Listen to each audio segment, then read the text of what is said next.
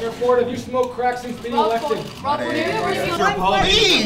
I said. Are you going to talk to us, Mayor Ford? Image for the city. At City Hall, media continue to be camped outside Rob Ford's office demanding an answer to the shocking allegations in the video, which has been now confirmed by Chief Bill Blair. Other councillors are asking, is this becoming of a mayor? Adam, so one of the things we're looking at is that I think is being not talked about enough is the racism and the homophobia that's on the tape.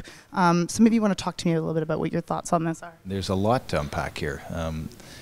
The homophobia, the racism, you know, that in of itself are good enough reasons why he shouldn't be mayor. And you don't need a police investigation to understand it. His homophobia has been on the record here at City Hall for years. He was elected despite it.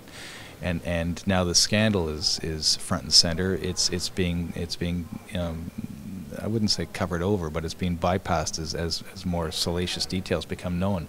He's a very troubled individual. He's a very flawed individual, and it's not a question of trying to hold him to a higher standard than anybody else. Racism and homophobia are unacceptable in anybody, let alone an elected official, let alone the chief magistrate of a city. What are your thoughts on his alleged comments on the tape? If the tape and the video, I could look at that, I think that would answer all these issues, but it's so difficult to comment on something when you haven't seen it.